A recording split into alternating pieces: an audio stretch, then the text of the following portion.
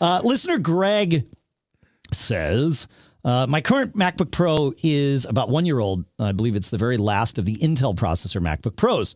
The trade-in value, however, means that I can get one of the M1 Airs or MacBook Pros from last year for not much money exchanged at all. He says, my needs don't warrant the power of the newly announced M1 Pro or M1 Max models. Right. Yeah.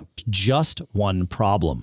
My current work setup is to take my MacBook Pro, plug it into a single hub that provides connection to power, a few other things, and 2 large monitors. Would I be able to utilize this setup with a new M1 Mac if I got a different USB hub? Is there anything I can do to make 3 monitors work on an M1 Mac? Natively, the M1 chip supports 2 screens. And if you have a laptop with an M1 chip, one of those is the internal screen, whether or not it's running in clamshell mode. However, it can be done with USB graphics. Called the software and the technology, let's say, is called DisplayLink.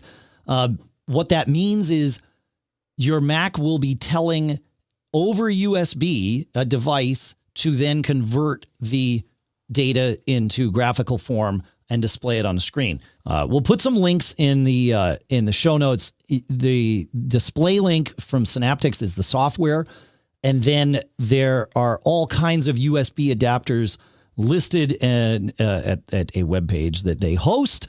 And we will put a link to those in the show notes. Alex in the chat room points out, guys, that Sidecar would work. Live.macgeekgab.com is where Alex and many others are right now while we're recording this episode. And if you subscribe to macgeekgab.com/calendar, you will know when we are recording episodes. So if you want to join us, feel free. In fact, you are not just feel free, you are invited. Consider this your personal invite. No one else is hearing this right now except you. This is your invite.